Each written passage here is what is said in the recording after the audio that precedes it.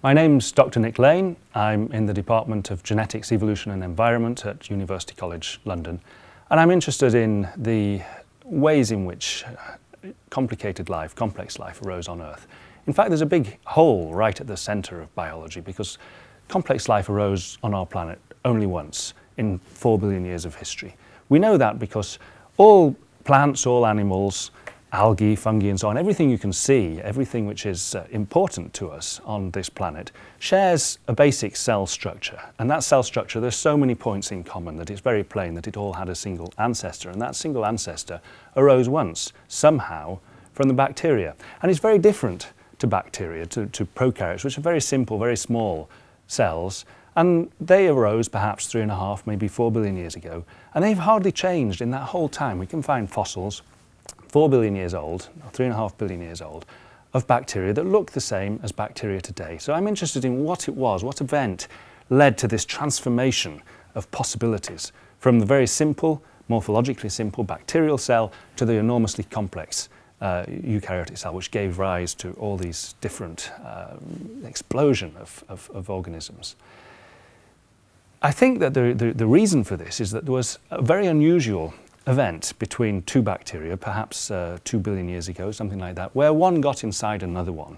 It was a chimeric event to give rise to some kind of fusion of two cells. Now this kind of thing happens very, very rarely between bacteria, but we know of the odd example. And I think that this gave rise to this huge potential. And the reason relates to the way in which bacteria breathe. I think they breathe across usually they breathe across their skin, effectively, across the outer membrane. And that limits how large they can get because the larger they get, the less surface area they have in relation to their volume. And the only way out for them is to internalize their breathing inside. And the problem with that is that they require genes to control it. And the bigger a bacteria is, the more copies of its genome it has. And that's a tremendously laborious problem for it. They simply can't get around it. And having one cell inside another cell suddenly gives rise to this state where you're able to expand up in size while being stable as a cell and while having lots and lots of energy. So that's the difference, really, as I see it, between the bacteria, which are limited by energy, and the eukaryotes, which are able to expand and swell and accumulate DNA, and they're not limited in energy.